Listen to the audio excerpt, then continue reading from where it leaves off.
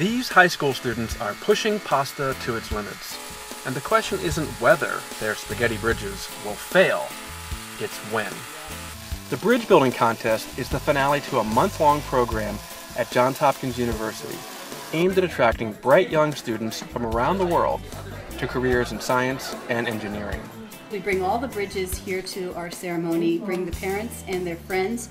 They load their bridge by loading it from the center, and we add weights one at a time until every bridge fails. At the end, the bridge that holds the highest load wins the contest. You never know when a bridge is going to fail. There are some that you can guess how much load they will hold, but some really surprise us. We have thin pieces that are really thin, so it breaks really easily. Each team's bridge consists of nothing more than roughly half a pound of spaghetti and glue. Past champions managed to build bridges that could withstand more than 130 pounds before they caved in.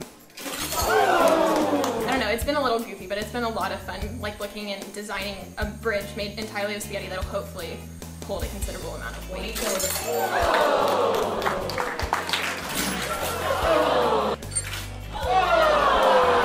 Finally, a winner.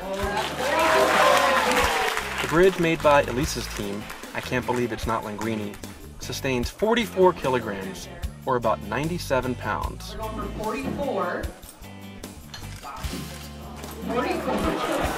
Before busting at 4 kilograms more.